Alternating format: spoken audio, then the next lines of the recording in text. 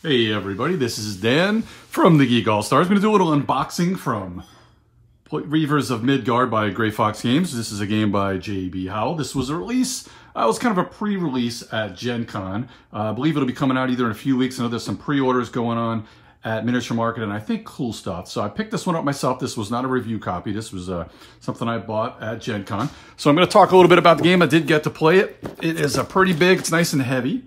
Nice and heavy of a game. It's a big old Euro where you're kind of a spiritual successor to Champions of Midgard, but it is not exactly the same game, and you're doing a little bit different of things for the worker placement. But it is, of course, a worker placement kind of with dice as well. Of course, you're rolling a dice, and there's also going to be some battling in here.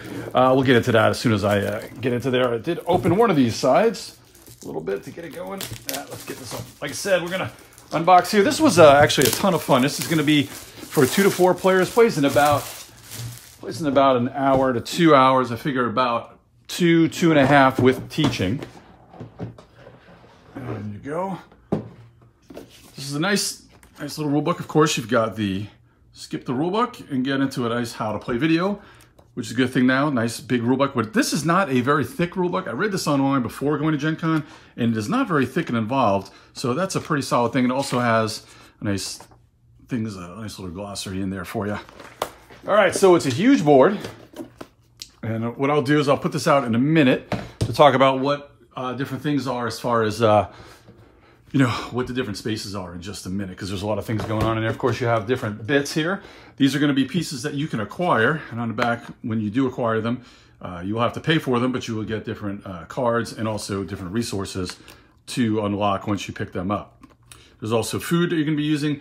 Kind of these little tokens that are going to be, they're almost like the skull tokens in Wars of Waterdeep, because when you'll do different things, you'll get those. And they're going to, if you have too many of them at the end of the game, you will get some negative points.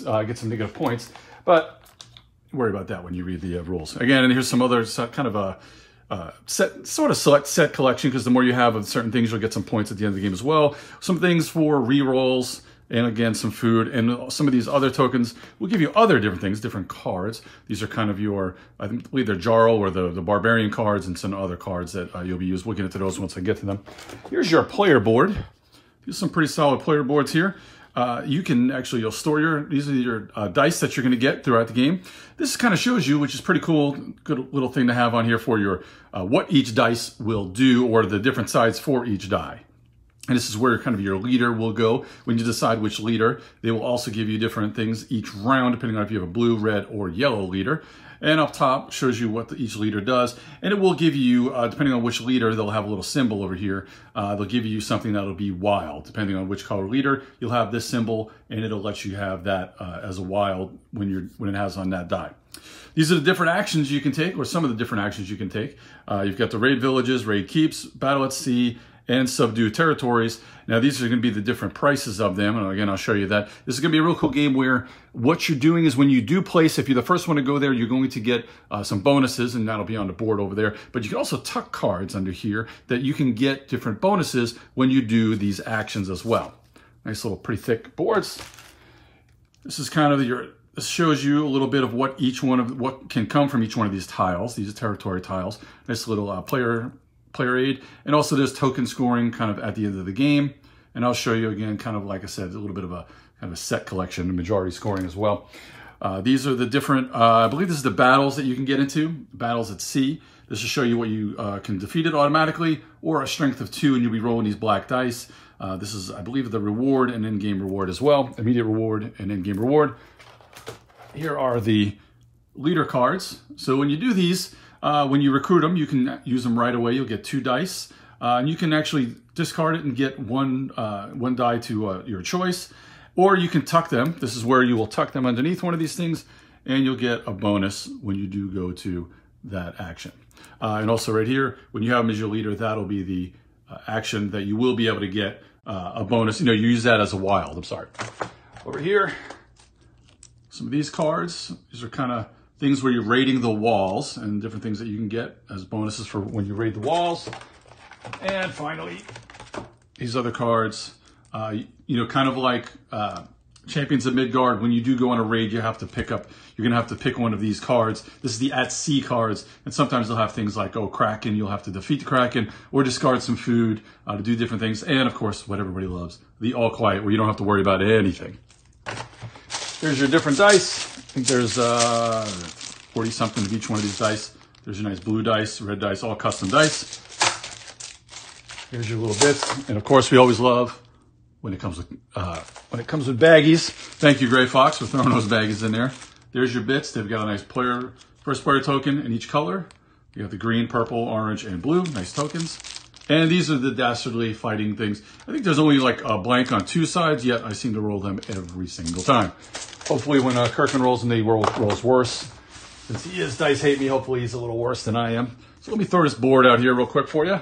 Give you an idea of how big it actually is.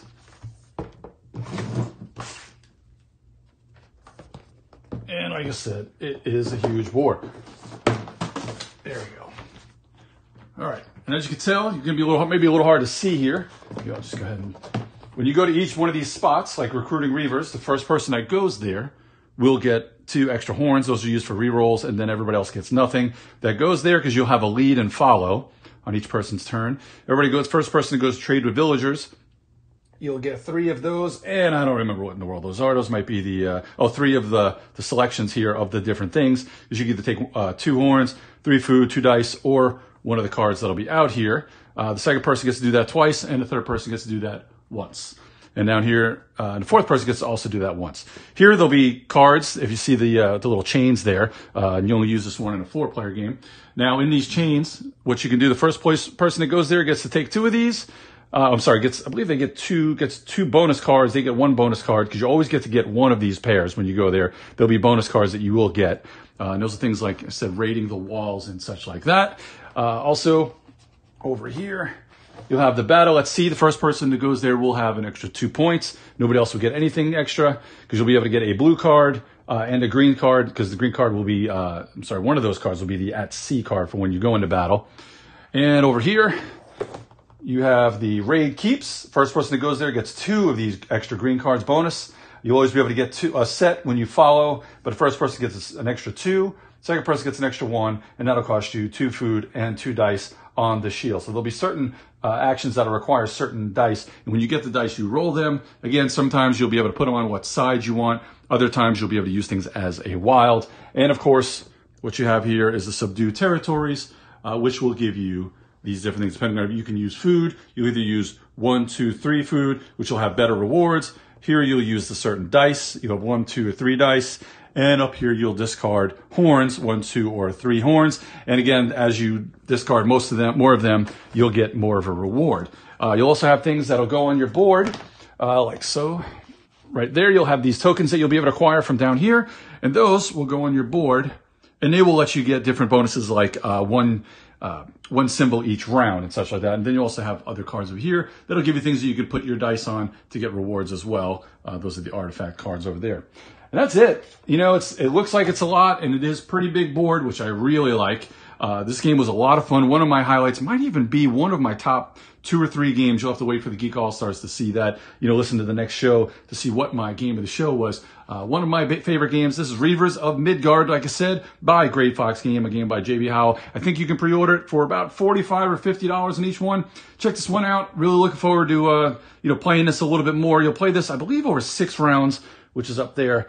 So please turn into the show. We've got a new show coming out next week with the Gen Con in review. So check that one out. And thanks for tuning in to the Geek All-Stars. Have a good one.